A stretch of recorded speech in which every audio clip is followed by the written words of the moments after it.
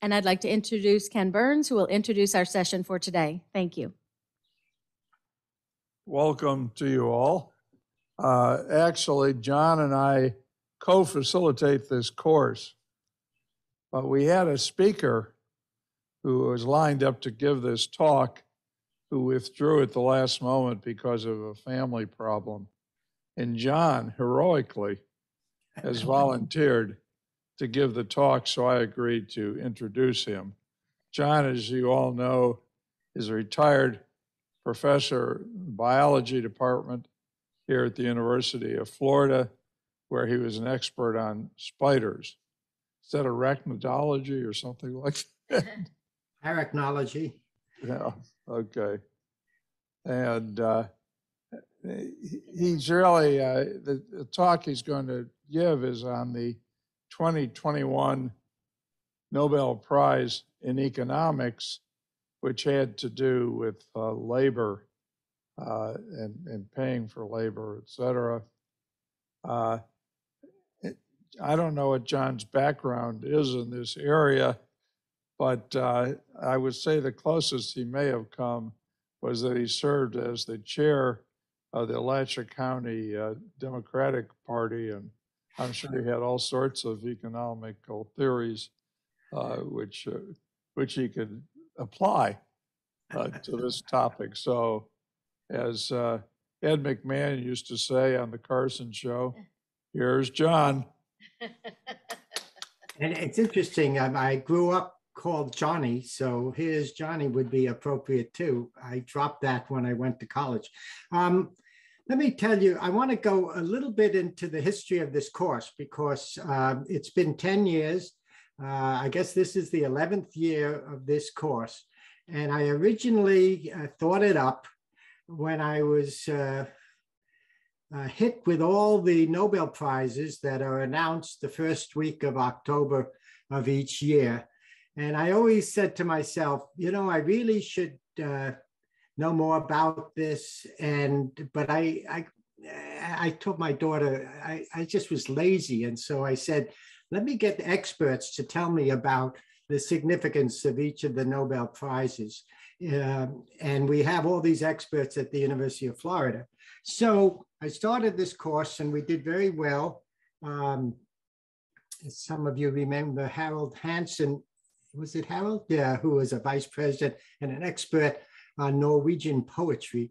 And the winner in 2011 was a Swede, a Swedish poet. And he, in his early 90s, came and gave a talk on Swedish and Norwegian poetry. So that began the whole process. So the reason I started it is I realized that it wasn't, I was interested in the Nobel laureates themselves and also the significance of the work they did. And so some of the people who spoke were office mates of the Nobel laureate, others were students of a Nobel laureate, others just loved the work of a Nobel laureate. Lauren Groff, a novelist in town, gave a talk on Alice Munro, who was the first, almost the only literature winner for short stories of all things. Usually they were novels, this sort of thing. So it was an exciting time to pull together this sort of information.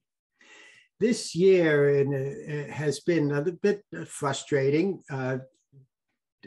We've had some technical sound problems, and one of the talks, I won't mention names, was, at least to me, incoherent. So I was very concerned that we lost our speaker on economics, of which I know very little.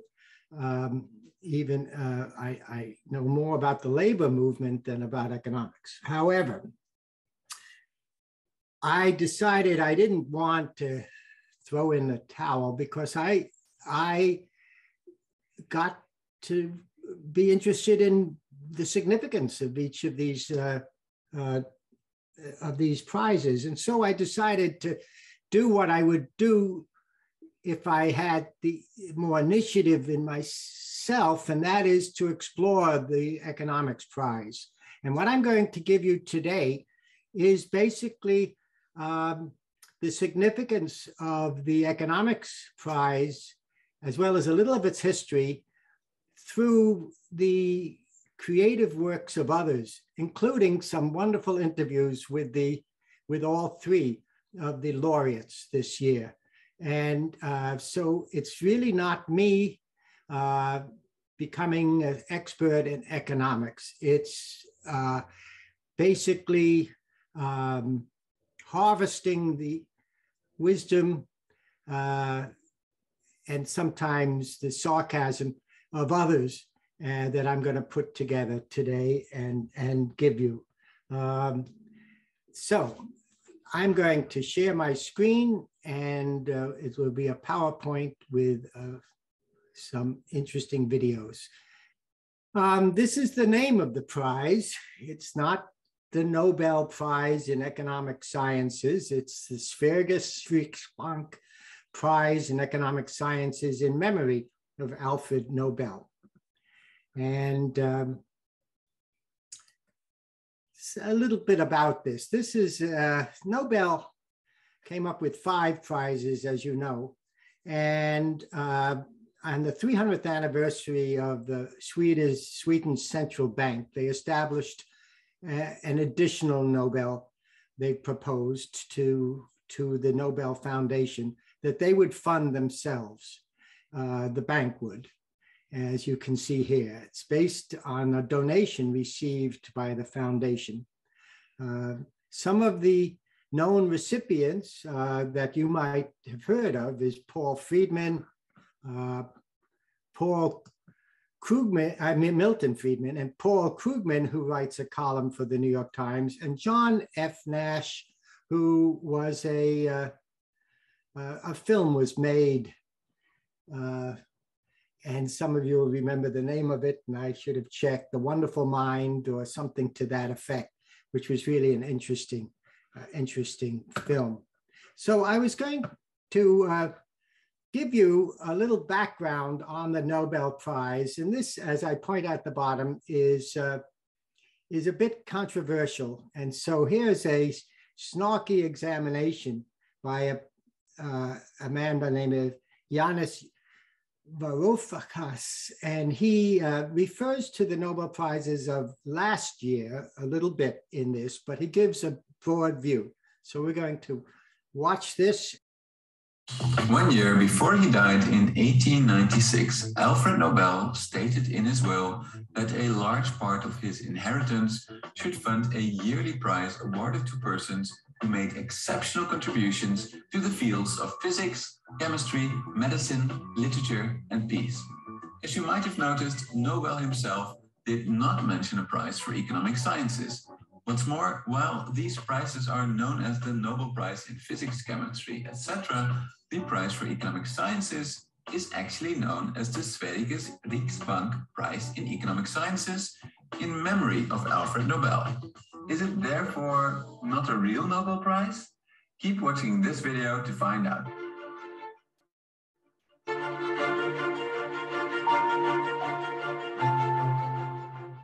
On first inspection, the Nobel Prize in Economic Sciences looks a lot like the other Nobel Prizes. It is announced at the same time as all the other prizes. The winners are featured on the official Nobel Prize website, along with the other winners, and the prize is awarded at the same event as the Physics, Chemistry, Medicine, and Peace Prizes in Stockholm, Sweden.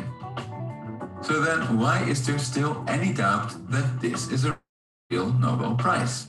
To understand this story, we first must go back to 1888, the year when a French newspaper published an obituary that read, "The Merchant of Death is dead," referring to Alfred Nobel, who was not only the inventor of dynamite, but also the owner of more than 90 weapons companies.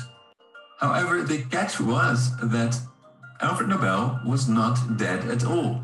The newspaper had mistaken his dead brother for the man himself. And when Mr. Nobel read the article, he was so appalled at the thought of being remembered as the Merchant of Death that he changed his will so that his fortune would be used to create a series of prizes awarded to those who confer the greatest benefits on mankind in physics, chemistry, medicine, literature, and peace. Notice that the only prize that was not mentioned in his will is the one in economic sciences. This prize was established much later in 1968, to be exact, when the Swedish central bank committed to funding it. And that is why it's called the Sveriges Riksbank Prize in Economic Sciences in memory of Alfred Nobel instead. At the time, the Swedish central bank, like many others around the world, was in a struggle to gain independence from the government. A Nobel Prize for Economic Sciences would establish once and for all that economics was a proper science, just like physics, chemistry, and medicine. Hence, it makes sense that the central bank is not controlled by politicians, but rather by experts, right? Now, we don't know if this was indeed why the prize was created, but it was really convenient for the Riksbank at the time, that is for sure. Then again, it was also just the 300th anniversary of the bank, and their reasons for establishing the prize could be far more altruistic. For example, it could be argued that if there is a need for any science to up its game and save humanity, it is economics. After all, while the Nobel was awarded for the discovery of a tetanus vaccine, no vaccine to poverty has yet been discovered. Furthermore, there is a clear correlation between which countries do well economically and how many Nobel Prize winners are produced. Economic success allows all sciences to flourish. Hence, it makes sense for there to be an extra motivation for economists to do well in the form of a Nobel Prize. Finally, it could be said that the winners in auction theory, which I talked about in the previous 2 videos of this mini-series, have made very tangible contributions to the progress of humanity. After all, they have invented auction formats that saved governments billions of dollars that could be used on helping people. Thus, it could be said that they have made a contribution that is just as, if not more important than, say, the physics prize winners of 2020, which have made some discoveries about black holes. So why then is the prize still so controversial? One question that is often asked is, what about mathematics, engineering, biology, or computer science? Aren't they just as important as economics? To that question, the Nobel Prize Committee has decided to keep the original 5 prizes plus the economic prize and not to add any more new prizes. It seems a bit arbitrary to allow for the economics prize, but not for the other ones. A more scathing criticism comes from Peter Nobel, one of the descendants of Alfred Nobel. Peter has said that his great-great-uncle Alfred despised people who cared more about profits than society's well-being. Given that profits, returns, income, or GDP are generally the main variables of interest for economists, Peter has said, among other things, that there is nothing to indicate that Alfred Nobel would have wanted such a prize. Also, he said, the prize has often been awarded to stock market speculators, which does not reflect Alfred Nobel's spirit of improving the human condition. And finally, he said, the economics prize is nothing more than a PR coup by economists to improve their reputation. Another argument that is often heard is that the contributions of social scientists like economists are often much more ambiguous than those of the so-called hard sciences, such as physics, chemistry, and medicine. These prizes have gone to great inventors, such as those who invented the techniques to edit DNA and the hepatitis C virus this year. In contrast, the prize in economic sciences has often gone to economists who have added well-known phenomena such as change, technological innovation, human behavior, and market power to abstract economic models, or to economists who have contributed to the empirical analysis of poverty, asset prices, and economic governance. These are far less obvious improvements to the human condition. But while I think there is some truth to that argument, there is also a Nobel Prize for Literature and one for Peace. Especially that last one has been far more controversial than the economics prize. Also, there is some merit to the argument that establishing the Nobel Prize in Economics was a PR stunt with political motivations. However, even if it was, that is water under the bridge. The prize has now been well established, and sure, while there is a valid case to be made for more sciences to receive a Nobel Prize, that doesn't mean that the Economics Prize is a fake Nobel Prize. Furthermore, even if there are no Nobel Prizes in other fields, there are other highest honors for them that basically serve the same purpose, such as the Fields Medal in Mathematics and the Turing Prize in Computer Science. And given that the Nobel Institute itself considers it a proper Nobel Prize and treats its winners the same as all the others, I think it's clear that the Economic Nobel Prize is here to stay, and even though it will remain the odd one out because of its name and history, it is for all practical purposes a real Nobel Prize. So, with the case being closed for the economic sciences in memory of Alfred Nobel Prize being a proper Nobel Prize, that closes our mini-series on the 2020 Nobel Prize in Economic Sciences. What do you think? Have I made the case convincingly? Let me know in the comments. And if you haven't done so already, check out both previous videos on the 1996 and 2020 prizes in auction theory. Finally, if you are interested in more of this type of content, then subscribe to the channel, and that really helps me out a lot. Okay, so there's always in these YouTube derived videos, there'll be some little advertising and little comments of that sort. But I thought it gave really a pretty accurate history of the economics prizes as well as the prizes in general. And we'll talk more about the history of the Nobel Prize next week.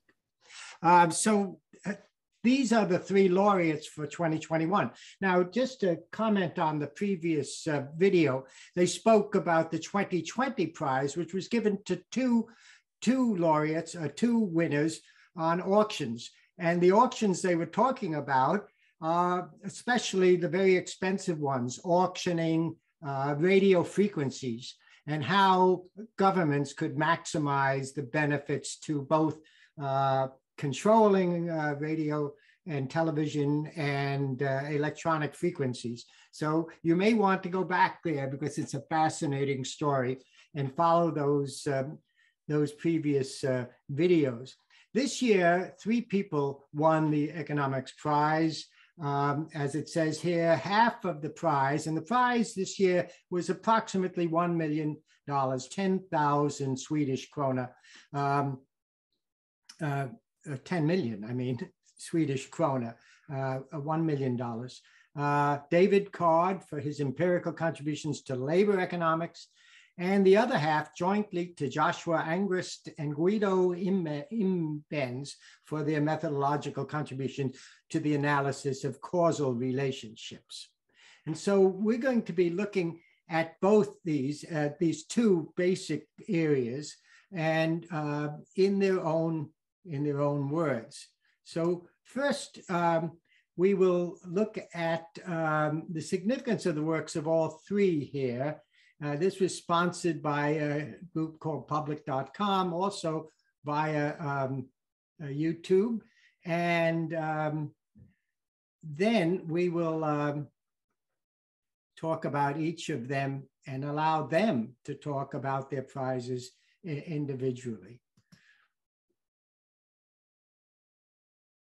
The 2021 Sveriges Riksbank Prize in Economic Sciences in Memory of Alfred Nobel was awarded to these 3 gentlemen: David Card for his empirical contributions to labour economics, as well as Joshua Angrist and Guido Imbens for their methodological contributions to the analysis of causal relationships. Causal relationships, not casual relationships. Nerdy economists certainly aren't winning any awards for those, but these are perhaps even more interesting. The fact that this year's was a joint prize with 2 groups being recognised for their contributions to the field of economics goes to show just how consequential their work really has been. Labour economics is something that impacts all of us directly, but perhaps this has never been more apparent than right now in the midst of a global pandemic, with hundreds of countries all trying to put their economies back on track without causing greater issues down the road. So was this all just a coincidence? No, not really, no. In recent years, the Royal Swedish Academy of Sciences has actually been specifically targeting academic work that has direct applications in modern economies. An example of this was the winners that we explored last year, Paul Milgram and Robert Wilson, whose contributions to auction theory are actually being put to good use as we speak, linking the best buyers with sellers in some of the most complex transactions in the world. This focus on practical economic applications means that these awards are a whole lot more than some self-congratulatory academic pomp fest. They are genuinely an insight into new and creative ways that some of the greatest minds ever are changing the world around us. It also means that long-held economic opinions that most economists simply assume to be self-evident are being challenged. The work of this year's winners actually changed my mind on an economic function that I've spoken about pretty openly in a lot of my videos. So this will be a great chance to have some of the most brilliant economists in the world set the record straight for both you and I, but I'm getting ahead of myself. To truly appreciate the Nobel Prize and the contributions its recipients make, we need to, as always, understand a few specific things. So, how does one actually qualify to win a Nobel Prize? What did this year's winners contribute to the field of economics to win their prize? And how are their academic advances actually being put to good use in the real world? This video is brought to you by Public.com, Internet's premier investing platform, one that helps you become a better investor. Public puts investors first. Unlike other commission-free trading apps, Public does not sell your trades to market makers or take commissions from payment for order flow, also known as PFOF. Public works for you, not trading firms. The app lets you see what market trends that your friends, co-workers, as well as industry thought leaders are following. You can also participate in live Q&A sessions called town halls with public company CEOs, allowing you to ask questions just like a Wall Street analyst. Get between $3 to $100 in free stock when you sign up at public.com/EE and fund your account today. Just use your phone's camera app to scan the QR code on screen, or if you're watching on your phone, feel free to click the link in the video description below. The Nobel Prize was created by Alfred Nobel, a Swedish chemist and industrialist who was best known at the time for stabilizing an incredibly reactive compound called nitroglycerine. By basically combining this chemical with clay, it became much easier to handle while still maintaining its explosive potential. What he had invented was dynamite, literally. Now, in the interest of not being put on a watch list, that's all I'm going to say about that. Alfred Nobel immediately saw the destructive potential of his invention. Sure, it had industrial applications like mining and controlled demolitions, but let's be real, it was going to be used in war. This fact haunted the scientist, which is why, upon his death in 1896, he bequeathed the vast majority of his assets to create a foundation which would award people who had made the greatest contributions to humanity in 5 distinct fields: physics, chemistry, medicine, literature, and peace. Now, you might notice something's missing here. Maths, maybe. You have the Fields Medal, which is basically the same thing, just a lot less prize money. But more specifically, there's no economics. Economics, as a separate academic discipline, wasn't really a thing until the mid-19th century. And even then, most people saw it as a combination of political science, business, and finance. It really wasn't until the Great Depression and the rise of people like Keynes and Friedman that economics became the topic of dinner table conversations around the world. Nevertheless, it still had the potential to do a lot of good. Being able to efficiently and effectively allocate resources has been instrumental in lifting hundreds of millions of people out of absolute poverty over just the last 5 decades. Obviously, I might be a little bit biased here, but advances in economic theory can do just as much good for humanity as advancements in all of these other fields. Now, the Central Bank of Sweden thought so too. That's why in 1968, it partnered with the Nobel Foundation to create the Sveriges Riksbank Prize in Economic Sciences in honour of Alfred Nobel, the 6th Nobel Prize. Since then, it has been awarded every year at the same time as all of these other prizes are given out. The recipients are awarded the same solid medal and they share in the same prize money, although the economists have their cut provided by the Swedish Central Bank, not the Nobel Foundation. This prize money is no joke. This year's prize was 10 million Swedish krona, or about the equivalent of 1 million American dollars.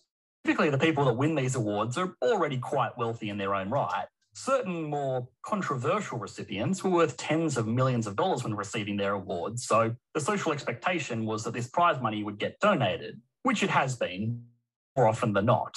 But of course, to some career academics, this is a life-changing amount of cash, and most people don't begrudge these individuals hanging on to the money for themselves. Now, you might say, but Mr. Economics Man, the real gift is being recognised as a Nobel laureate. You can make much more money just by leveraging the notoriety that gives you, and you would be absolutely right, mostly. The reason that I mentioned the money at all is that the initial award criteria was that these prizes would be given to individuals or institutions that had had greatest impact on their respective field in the year preceding the award. So if I wanted to win the Nobel Prize for 2022, I would need to publish my research before the end of 2021. While this system made sense in theory and it made for very exciting competition, the unfortunate reality is that academia is not like sport or the performing arts, where a contribution's merit immediately verifiable and appreciable. This caused some embarrassments, with awards being given to people who really shouldn't have received it, like the Portuguese neurologist who won the award for his pioneering research in lobotomies, and Johannes Fibiger, who won the award for discovering a parasite that apparently caused cancer. Of course, the peer review process later showed that these theories were completely unfounded, but by then, the winners had already walked away with their honours and their prize money. It's because of this that the preceding year rule has mostly been abolished in favour of recognising contributions that have stood the test of time, and even more importantly, actually being used in practical applications outside of theoretical settings where disclaimers like ceteris paribus and ignore air friction can't save you. So this brings us along to this year's winners in the field of economics, who have exemplified this application over theory approach to generate some insights that could fundamentally change the way that we work. Labour is one of the factors of production, alongside land and capital. The theory is, to make anything, you need some combination of these three factors. They're not always equal, but you always need at least a little bit of each. Labour is the unique variable here because almost all of us have access to an equal amount of it by default. We are one person and we can do the work of one person, whereas one person can own a lot of land and a lot of capital while others own none. This has made labour, more commonly called jobs, a major factor in people's lives, determining everything from where they live to who they vote for. Now, despite its importance, most economists simplify labour's role in the economy as just another good or service. As such, they assume that there is a negative relationship between wages and employment. If you take a step back and think about it, this makes perfect sense. Wages are just the price that a business pays for a set quantity and quality of labour, and employment rates are a function of demand for that labour. Even people with the most elementary understanding of economics know that as the price of something increases, the demand for that good or service decreases, because less people are willing and able to pay the higher price for that item. This has led many to assume that raising minimum wages would do more harm than good because it would force employers to cut back on staffing in an attempt to maintain business profitability. By this logic, the reverse is also true. By reducing the minimum wage, it makes it cheaper for businesses to employ people, therefore they will employ more of them. Some infamous reports have actually called for establishing a $0 minimum wage because by this logic, it would lead to zero unemployment. Even the laziest of staff members would be worth having around if the business only needed to pay them 15 cents an hour. Now, despite the huge social problem this would cause, there is one other more immediate issue. It just doesn't work. Remember when I said at the beginning of the video that the Nobel Prize for Economics was increasingly being awarded to economists that emphasise practical applications and experimentations in their research? Well, this is how our first laureate won their prize. David Card is most famous for a paper he co-authored in 1994, which found no indication that the rising minimum wage reduced employment. He did this by studying fast food workers at major chains in New Jersey after the state raised its minimum wage from $4.25 an hour to $5.05 an hour in 1992. He then compared employment numbers in these restaurants to restaurants from the same chains just over the border in eastern Pennsylvania, where the minimum wage had not been altered. If the traditional economic theory was correct, then employment levels in New Jersey should have fallen as they needed to cut hours to compensate for the increased cost of labour. In reality, the opposite happened. Employment in New Jersey actually increased relative to eastern Pennsylvania. It's important to note that the study didn't actually suggest that increasing the minimum wage would increase employment. It instead was trying to prove that the minimum wage had no impact on employment, so even no relative change would have been a positive outcome for this study. The paper itself also didn't actually set out to explain why this was happening. It was instead trying to show if there was or was a relationship between these two variables. It did inspire follow-up research, though, that pointed to higher disposable incomes increasing aggregate demand in local areas. In general, employing people is expensive and difficult. Employers only do it if they absolutely need to. And if they absolutely need to employ someone because, let's say more people are eating out thanks to their new higher salaries, then within reason, an extra $1 an hour in staff costs isn't going to be the make or break on that hiring decision. Card followed this paper up with a similar study on the labour supply side of this equation. He did this by studying the Mariel boat lift of 1980, which brought thousands of Cuban immigrants fleeing communism into the United States. See if you can answer this question. What happens to wages and unemployment when a city like Miami sees a 7% increase in labour force, made up primarily of unskilled labourers, mind you? A reasonable expectation would be that these ex-workers would compete with existing workers or just not be able to find jobs at all, which would simultaneously increase unemployment and lower wages. But it didn't. Again, the paper itself didn't actually cover the why. It was more concerned about proving, or rather disproving, that this relationship actually existed. These papers, along with a series of other research papers published by Card and his peers, have had drastic impacts on the way that economists understand labour market dynamics. These real-world studies are now having real-world impacts on policy decisions.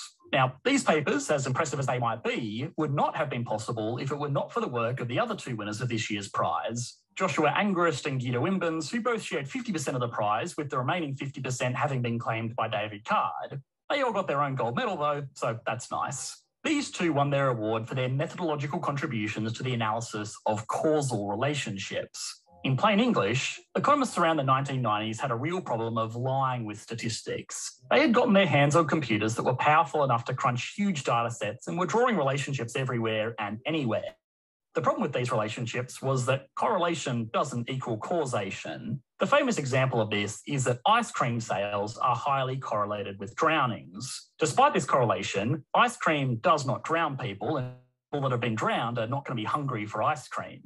Rather, it is a third variable, a hot day, which causes both of these. On a hot day, people are more likely to go swimming and more likely to eat ice cream. This is an obvious example, but when it comes to economics, finding these hidden third factors can be extremely difficult, but it's not impossible. I actually got called out for my video exploring why cold countries are richer than hot countries because I concluded that this correlation was not spurious, as it did not have some hidden third variable. A lot of people rightfully asked how I knew that, given a hidden third variable would be, well, hidden. This is where instrumental variables estimation comes in, which sounds really scary because it kind of is. I'm not going to lie to you on this one, guys. This is an advanced statistical method which aims to find causality, not just correlation. But it's actually not too difficult to understand the theory behind it. The best example of this was one of Angrist's early papers on the relationship between lifetime earnings and military service. Angrist wanted to find out if the experience of serving in the military caused lower lifetime earnings because of factors like PTSD or acquired injuries. The problem was that there were hidden variables that had a direct impact on both the independent and dependent variables in this study. Now, some of these could be controlled for. For example, people from lower socioeconomic backgrounds are more likely to join the military and are also more likely to have lower lifetime incomes. But that's not the fault of military service. That's just the inherent relationship between being born wealthy and living wealthy. The researchers knew this factor and could easily adjust for it. But what about variables that can't be controlled for? Someone that hates the idea of working a professional 9-to-5 job is also going to be more likely to join the military and also going to tend to have lower lifetime earnings. Again, this isn't the fault of the military. This is a personality trait that would have impacted their career earnings regardless of if they decided to join the military or not. The problem is that data pertaining to people's opinions on professional working environments is a lot harder to collect and therefore a lot harder to control for. Angrist's solution to this was to use the data of conscripts from the Vietnam War. The theory was that since conscripts did not willingly volunteer to be part of the military, they would be devoid of the hidden variables that willing volunteers would have had, which could impact both earnings and military service. This allowed Angrist to just look at how military service affected earnings in isolation, as in how much does military service cause a fall in income. The results that conscripted veterans earn just over $400 a year less than their peers who were not conscripted, a pretty significant sum back in the 1970s. I only use this example because it is one of the easier ones to understand, but both Angrist and Imbens have had massive contributions towards the responsible use of data in economics. The practical applications of the research these three gentlemen have conducted over their careers cannot be overstated. It will continue to have very real impacts on the way that we formulate labour laws, deal with immigration, and conduct research on these issues well into the future. So congratulations to them all and their fellow laureates, who I'm sure have made equally consequential contributions towards their respective fields. This video was made possible by Public. In addition to being a commission-free broker. No more ads. Thank you. I thought that was very interesting. There's several things I'd like to talk about, but I would like to ask you as a group to tell me what accent that announcer had. I can't quite figure it out. It's sort of a cross between Australian and Valley Girl or something. I don't know. Okay, Edward, I'm now going to look at each of the winners because and hear in their own words their perspective. The first one is David Edward Card, who won half the $1 million. He's a Canadian American and born in 1956.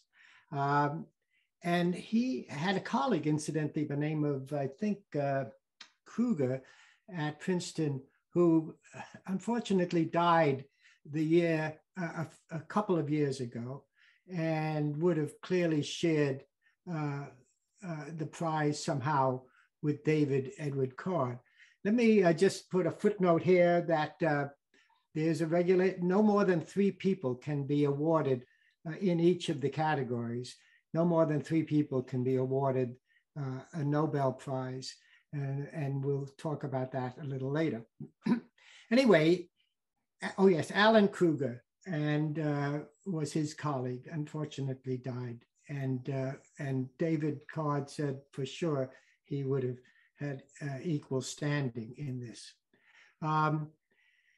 So in the video, we heard the minimum wage situation in New Jersey, and then on immigration, that economic impact of new immigrants is minimal.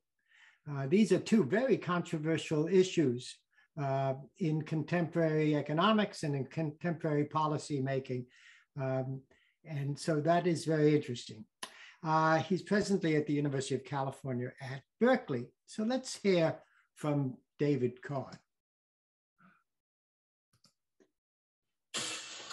Economics is the study of the real world, and this year's Nobel Prize in Economics recognized the efforts to change behaviors to influence that. The Royal Swedish Academy of Science, to give it its proper title, awarded the Nobel jointly to David Card for his work on developing natural experiments, and to Joshua Angrist and Guido Imbens for their work on analyzing causal relationships. Professor Card found out about the Nobel Prize while he was still up and about. It was in the middle of the night or very early in the morning, and he was wearing his pajamas. And the Nobel Prize was tweeted a photo taken by Professor Card's wife. The Royal Academy, Swedish Academy, said he won his work for which, in their words, analyzed the labor market effects of minimum wage, immigration, education, and challenged conventional wisdom, leading to new analysis and additional insights. The Nobel Prize winning economist David Card. Congratulations, Professor. It's a moment, isn't it, when they ring you up. Did you have any idea that you might be up for it this year? No, I didn't. I actually thought an old friend of mine was playing a prank. Really? What, you didn't believe initially? Well, you know, Lars from Sweden. I mean, what am I supposed to believe? Lars from Sweden, and you won the Nobel and the check's in the mail. All right, let's talk about the work you've done. I mean, this isn't highfalutin stuff that you've been working on. It is real world economics of immigration and minimum wage and those sorts of things that are political hot potatoes. For instance, let's talk minimum wage. I want you to listen to Senator Thune and settle this issue once and for all of the effect on minimum wage on business. Here's the senator. So 2 of my brothers work at filling stations. My sister waited tables. My other brother worked at our big local attraction, which was the Pioneer Auto Show. And as I said, I cooked at the Star Family Restaurant. All of those businesses work with very narrow margins. And if you take a $15 minimum wage And I will tell you right now in South Dakota, the minimum wage, and our state sets it, which is frankly where I think it should be done. Our state has a $9.45 minimum wage. What you're essentially telling those businesses in South Dakota that I just mentioned, that you're going to increase the amount of money that they have to pay their workers by over 50% increase in the wages that they would pay. Well, what does that do? Obviously, it puts a lot of them out of business, but it also raises the cost of everything else. That's got to get passed on. So, Professor, once and for all, does raising the minimum wage cost jobs? In the study that I did, which was 30 years ago, and looked at a substantially smaller increase. It was an increase from $4.25 to $5.05. So only a just under 30% increase. In that particular case, there was no effect on employment. Subsequent studies that have been done by other researchers looking at a wide variety of minimum wage increases in the US and some in other countries, like the imposition of a minimum wage in Britain and most recently in Germany, didn't find large job losses, if there were any losses at all. So I would say the evidence is pretty mixed, but I think the senator has a point that in the case of South Dakota, which is a low wage state, a $15 minimum is a pretty big increase from where they are now. And it might not be that you can learn precisely what would happen in South Dakota from the historical experience. On the question of immigration, again, looking at the work that's been done and whether or not the value of immigration, the work you have been doing into all of these areas is fundamental to these core ways of life, isn't it? Well, I think it's one part of an understanding of, first of all, how immigrants fit into the labor market. Secondly, whether their arrival has some unanticipated or possibly harmful effects on natives. And those are always first order questions that people want to know about. What do you do now? I mean, where do you go having got this great honor and distinction and a chunk of change that comes with it, but that's sort of that comes along the side. What do you do next? Or carry on? I'm continuing to do projects, similar kinds of projects in different areas. Pretty much the same as I was doing yesterday. With that in mind, and bearing in mind we're coming out of a pandemic that seems to have caused seismic shifts in economics, in the way our workplace, in the way we interact in the work. What do you think are the big issues for economics as it relates to the workplace in the future? I think the pandemic has really brought forward the issue of work from home. How many workers will be able to work from home? Will it be 80% or only 50%? Secondly, how will they be paid? Right now, workers that work in high-cost areas, for instance, if you work in San Francisco, you would typically get a premium over somebody that's working in Colorado. If everyone's working from home, those premiums will have to all be rearranged. It will be really interesting to see how that's going to work out.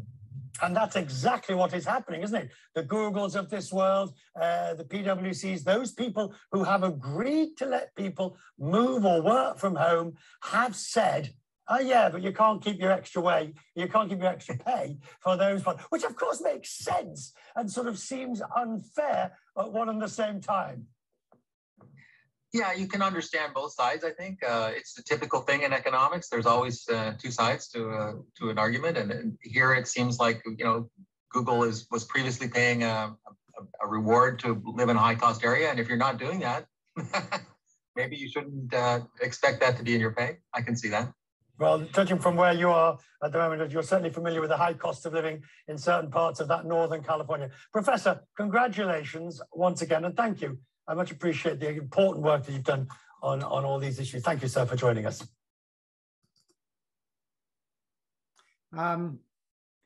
Let me just make sure. Yes, right.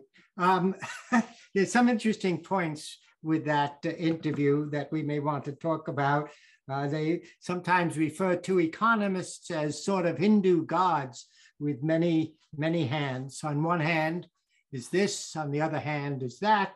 He mentioned two sides, there usually are multiple sides in economic policy, but that has nothing to do directly with the Nobel Prizes here. I want to talk about the other two. Their fields are a little more abstruse.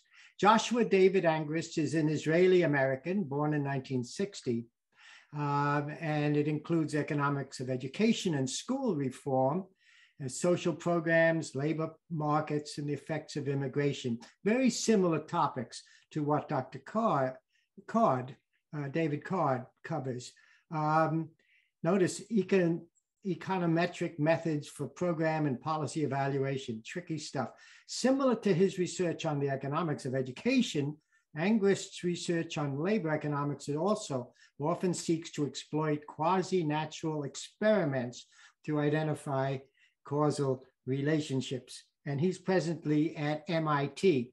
Now, this is a little different. This is going to be the telephone call he gets from Sweden at early morning, and he's at MIT, so East Coast, but still it's 5 in the morning in the East Coast, it's 2 in the morning in California, which will bring our third laureate in a little while. So this is a transcription or a recording of that phone call made by, of all people, Adam Smith, I think is the name. Anyway, let's listen to it. Hello. Oh, hello. Am I speaking with Joshua Angrist? Yes, speaking. Hello, this is Adam Smith from Nobel Prize. Hey, Adam. Hi. Great name, great name. Many, many congratulations. I'm sure you've heard that before. Yes. I hear it particularly on this day of the Nobels. Many, many congratulations. Thank you, thank you. I'm honored and thrilled. Yeah, so how did you actually discover that you had been awarded the prize in economic sciences? Well, I woke up early in the morning for no particular good reason, and I saw that my phone was flooded with text messages. And I had it off because I was not expecting anything special this morning. So I had to look at the phone. And then I tried to find the phone number that I should call to figure out if it was true. And so you came through to Stockholm, to the Nobel Foundation offices? Actually, I called someone at MIT who had called me. And so you spoke to someone who confirmed it? Yes, our press office. Right, okay, great. Given that you're in the business of collecting evidence for causal relationships, yeah, you wanted to be certain of yes, I wanted to be sure. Yes, I didn't really expect it. I suppose everybody says that, and you're supposed to say that. But I think in my case, my lack of preparation is evidence that I didn't expect it. So how does it feel to have received it? It's wonderful. It's overwhelming. It's the beginning of the day here in the United States, and I'm trying to absorb it. I am especially happy to be grouped with Dave Card and Guido Imbens, who are certainly worthy, and I'm lucky to have been able to work with them and learn from them. Because you were David Card's student for a while, were you? Yes. Well, I was one of his graduate students. I had 3 wonderful advisors, but he surely had a huge influence on me and my development as an empiricist. And then Guido Imbens was one of my first collaborators. And we embarked on a path of methodological work that proved to be very rewarding to us and influential. What was it about that relationship in the early 90s that kind of spawned those papers? What was special about the combination of the two of you? Well, we enjoyed working together, and we found that we were interested in the same kind of problems. We were both assistant professors at Harvard. I had been there for 1 year, Guido came in the second year, and then I left after that. Actually, I moved back to Israel, where I taught for 5 years, and at Hebrew University. But Guido and I kept collaborating, and we had started on something that we thought was interesting and important. I guess we didn't really quite know how important. And we set out to kind of figure out what instrumental variables, which is the statistical technique that Guido and I have studied together most closely, what we really learned from that. It was based in part on my applications, and then it developed with his theoretical insights. And we kind of went back and forth between applied questions and methodological questions, and came up with a whole framework. People today call it the late framework. Mm-hmm. In the beginning, it was one paper, and then that paper didn't get published, and then it was a second paper that did get published, and then it developed further. Mm.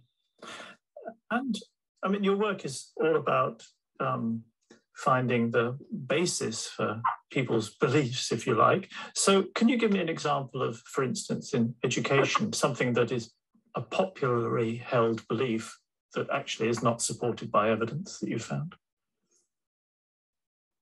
Well, that's an interesting question, Adam. I don't know if my work is about people's beliefs, but it's about, people can believe what they want to believe, but it is about discovering what is true in the sense of, is there a causal effect of something? In other words, if you did a particular thing, maybe related to education, what would happen to you? Mm. My phone is going off there. A great question of that is something that many people believe, for example, that highly selective public high schools or highly selective universities are the key to a successful career, especially in my world where we work in such institutions on the university end. And what I've been able to show using some of the techniques developed in work with Guido and in the training that I had with Dave Card is that that's often illusory. It reflects a phenomenon we call selection bias, that people who go to those schools tend to do well in life, but they were going to do well in life anyway. That's how they got into the schools. So that's a great example of selection bias. And the techniques that all three of us have worked on are about reducing or mitigating selection bias in empirical estimates and using mostly observed data to get at the kind of evidence that we would like to have, say, from a randomized trial. I would like to talk much more about this, but your phone buzzing is going to be the story of the day, really, isn't it? Yes. What would be very nice is if we could have a longer conversation when things quiet down a bit for you, although I think it will be quite a little time before things do quiet down. Yeah, probably. I don't know. You sound pretty together and calm at the moment. I like to talk about my work, so that always calms me down. I think I hear a coffee cup rattling there as well, maybe. Yeah, have a little coffee here. Well, that's an important constituent of the day, I think. I shall let you get on with your day. Good luck with it. It was a pleasure to speak to you. Congratulations. Thank you so much, Ed. Bye-bye. Hello. Oh, hello. We won't go through that again. So he's been referring repeatedly to Guido, but I just want to call attention to the use of his self-identity as an empiricist, which is the essence of these prizes this year, and distinguishing between belief and truth. I think that's interesting. The last winner is Guido Wilhelmus Imbens. At first I thought he was Italian, but he's Dutch-American, born in 1963. I think it's so fascinating that each of the three winners are hyphenated Americans because of the attraction of this country to scientists and to academicians, etc. So he focused on developing the same methodologies that our previous winner had, using real life situations, and they call them natural experiments. And I know John Axe is here with us today, and whether we agree they're experiments or not, they do have ways of parsing it out and using high-level mathematics and statistics to determine these the impact of economic policy on a variety of variables. He is at Stanford University. Now, this is the last of the videos, and it's a really interesting video that I want to show you because basically it's produced by Stanford University, and it has his 3 children aged from around 16 to 9 going down, each one of them talking to their father, the laureate, and as he explains what he does. And so let's look at that, and then we can talk a little bit about it. Okay. My name is Carlton Imbens. That's, oh, it's Pop. Again, Pop, can you? Susie, can you take my phone, actually? From what I understand. Whether it's like where you are famous. Let's say I want to understand. From what I understand, you take data and you kind of run your own experiments without actually running an experiment. Like you can take data and use it as if it was your experiment. Yeah, that's right. It's kind of, in a lot of cases when we try to get the answer to important questions, we do experiments. When they tried to figure out if the vaccines for COVID were working, they did all sorts of experiments. But in a lot of cases in economics, you can't do experiments. It just doesn't work. We can't say, well, you go to school and we're going to have this whole other set of kids and they're not allowed to go to school. Yeah. So that wouldn't work. And so we need to kind of try to tease out those things from data where people just make their choices and kind of do what they want to do. And so we kind of try to come up with clever ways of still teasing out these effects. And so you might use behavior things or. Well, so kind of what I've done is a lot of the methodology, kind of trying to help people understand exactly how these things work and giving them better methods for doing these things. And so another study that one of my friends who won the prize with me, George Angrist, did was he was interested in the effect of getting more schooling, getting more education on earnings. And he used the fact that compulsory schooling laws changed a little bit. So if you're born on September 30th, you need to go to school earlier than if you're born on October 1st, because it doesn't really make you a different person, but it makes you on average, get a little bit more schooling. And so kind of he used that as an instrument, kind of as a way of teasing apart the correlation and the causality. And he could see from there that the people who stayed in school just a little bit longer found out that they were actually having higher income later. It's very interesting. Thank you. How you can take data from things that were completely not intended for you for anything, and then use it to draw these astounding conclusions. I'm Andrew Imbens. Spelling of my first name is Andrew. I'm gonna assume my last name is it's the same as mine. Yeah. Okay. Congratulations. Thank you. It was a very exciting morning. Yes. Yeah. So I was wondering about some of the applications of what you've been doing, because we've talked about what kinds of what it is, but so what might you? Well, yeah. So kind of in general, we were interested in what would be for social policy. It's kind of important to know what would happen if you give everybody some guaranteed income. What would that do to society? Would people still try to look for a job, or would they kind of just be happy to sit at home? Because you can't do an experiment there. You could look at people who play the lottery, because then some of those people are going to win some big amount of money. Mm-hmm. It's kind of like having a basic income. In fact, kind of when the lottery we looked at in Massachusetts, if you win $500,000, you would get a check for $500,000. You would get a check for $25,000 every year for 20 years. So it's kind of very much like having a guaranteed income. We kind of looked at what happened to them. Did they stop working? Did they retire early? Or did they keep working? And it turned out most of the people really just kept working. It was kind of very nice for them to win the lottery, but it didn't really change what they did. It helps kind of inform public policy, and it gives you a credible way of looking at what the effect is of having some income, which would be very hard to do otherwise. All right, so I'm a little interested in making sure that I understand this. So, if I have to explain it, I know my stuff. Let's say I want to understand whether not having homework for math specifically makes people enjoy it more. And so I've got my school. Yeah, you could well imagine that would be the case. Right, yeah, exactly. I don't like homework. I do like math. I don't have math homework. Maybe they're correlated. So my school advertises itself for kids who love math, and they don't have math homework. Since we need more data than just that, we'll look at the other schools in my area.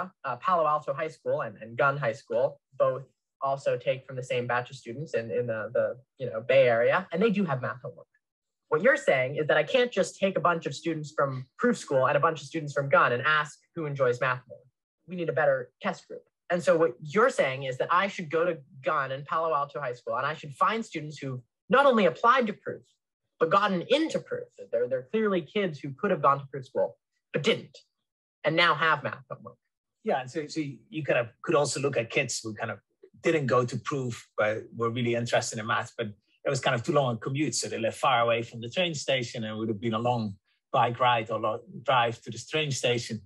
But otherwise, they would have gone. And obviously, living far away from the train station is probably not really correlated. It has nothing to do with liking math or not. You wouldn't expect it to, yeah. And so, and kind of more generally, there's a lot of cases where you want to compare these two groups, but you're worried about them being different in other ways. And kind of you look for these small things that change the incentives a little bit, but that do not have anything to do with who they are or what their preferences are. Right. So it all sort of boils down to, if you want to know whether thing A has an effect on people, you compare really similar people. Like you want to make them as similar as possible in all the ways except for thing A. Yeah, and you kind of use these instruments that kind of change this incentives to be among group rather than the other. Things that people don't have choice over, so that it's like a randomized study. Yeah, exactly. And so for that small group, it becomes like a randomized study. It becomes like an experiment. You get the benefits of an experiment without actually having to run an experiment. Incredible stuff, clearly.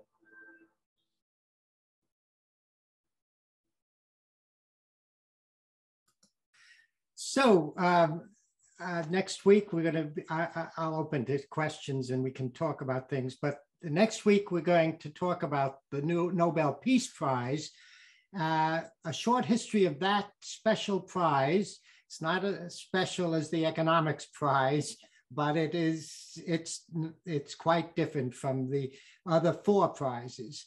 And we'll talk about the laureates themselves. So with that, I'm going to get back to you all. And first of all, I want to know if that was informative to you all. So you can all unmute yourselves now if you want. And to me, I learned a great deal without having to go into calculus. I sat in on I'm on the Graduate Teaching Awards Committee, and I sat in on an economics class for first year economics using calculus. And even at that simple level, it was amazing what could be done. This is far more advanced statistics and mathematics that are applied here. And notice, none of them, there was a little picture of a blackboard in one of the earlier videos, but they don't talk about the actual technique, but they can talk about the consequences. So, first of all, yeah, was it useful to you? Yes, Ron. John, I'd just like to say, I know that when you put these programs together, you're usually looking for a speaker, someone on the faculty or someone who knows the subject, and then bring them in to talk about the prize. Right. But I think what you did today in terms of finding these sources, you know, is the real people speaking. I think it was really excellent, and I think we really got a lot out of it. It's a good job putting it together. Thanks. You know, the whole point is my curiosity leads to these things. I want to know something about something or other. And in the past, I've usually had to pick up usually literature because the English department, as large as it is at this university, is very resistant to giving talks. They're kind of cynical group of people, not all of them, but some of them. But so this time, you know, if I had to do it on physics or you know, of chemistry, I'd be really lost. But what's amazing now is the resources we have available to us, both on YouTube and other sources, and the Nobel Prize.org, tremendous resources of the foundation itself in Stockholm. And we'll talk more about that some other time. I want to mention one or two other words. Selection bias. I was amused. Economics. I consider such a weaselly field. So this was at least applied economics. I thought that was really interesting in itself, and how they kind of at least disprove all our beliefs, or at least test them in some way. Yeah, this sort of thing. So what accent was that person speaking in? It was a strange, it must be from the Antipodes or somewhere. There's almost a little bit of South African in there too, I thought. Yeah. That sort of thing. So, well, I just, thank you, Ron. I think we may try some of these more diverse things. And I discovered how to incorporate YouTube without going to YouTube in PowerPoint. If anybody wants to know how to do it, I'll tell you. I do. You're going to have to teach that to me. I will. Madeline does. Madeline knows. I think Ken Burns has a. Well, I would say that you're correct. Going to the original source is very satisfying at times. In our course on genetic modification, we had Jennifer Dowden explain about gene editing. And while it still was complex, I can guarantee you her presentation was a lot more understandable than most others would have had to offered us. So I think that works. Sometimes I think it isn't perfect, and it all depends on the videos that you speak. Last summer, or maybe the summer before, I took a couple of videos from Hopkins on the virus and COVID by experts at Hopkins. And I thought that was informative. The people were unable to be understood very clearly. And so I think it worked well. I think that when you're doing it, and we're doing these talks by Zoom, it's very effective. Yeah. What we're going to try to do come in the fall is that we're really going back to live classes. And in fact, we may not want to continue with the hybrid format for a variety of reasons. Right. So in those conditions, it's going to be somewhat more challenging, although you can do it. Well, and we can still use PowerPoint in person. Right, We have exactly. good screens now, and that does. And in fact, that's what we did in some instances. Right. But the only problem I had is that we were talking about the X, and I had a little trouble following completely. I got individual words with no problem, but getting the overall gist of what the sentence was, in some instances, I found to be a little challenging. I don't know whether that's our sound system or the speaker or what it is, but it made it a little more difficult. I thought the CNN guy, who I think must be English, although I'm not positive of that, the interview. Yeah. I forget his name, but anyway, he's very easy to understand, although his accent is amusing. Yeah. But some of these people are more difficult. They're all, putting a sense. They add their own kind of editorial comments to all of it to keep the audience engrossed or something. I thought choosing his children to interview him was so endearing. And if he could explain it to his 10-year-old or whatever. Well, it's, you don't know the level of his kids. But I would say that since you're dealing with kids, I would classify it as courageous because you're not quite sure what's going to come. That was my favorite part as a fourth grade teacher. I loved it. I did too. Yeah. Okay. Next week, I maybe I'll find some cute things, but we're going to be dealing with the actual. I don't know if peace under the current conditions is going to be a wonderful topic. Well, suffering. One of the laureates actually has had his whole operation shut down by Putin.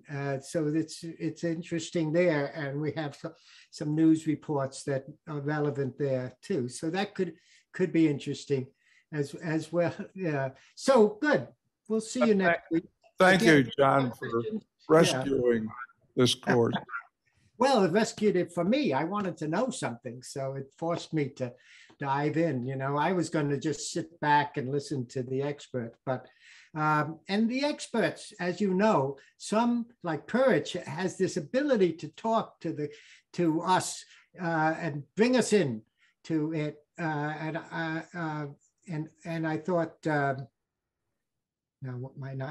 Bill, I've forgotten his last name, who talked about the pain receptors and the heat receptors were excellent. Excellent. Bill Yeah. Kim. So it's it takes you have to know the audience and I do find it's much easier to talk about literature because it is very subjective, and Apollo did that very well. But some of the technical things, if they're really abstract, it's tricky to bring everybody along. So yeah, well, we've had, as you I think suggested, far and away the most difficulty with physics. Yeah. The only thing I would say from the point of view of the science subcommittee is that the only topic that's more challenging for us is mathematics. It's hard to get mathematicians to relate to us normal folk, and physicists are somewhere just slightly. There's a wonderful joke. It says you can tell how did it go? A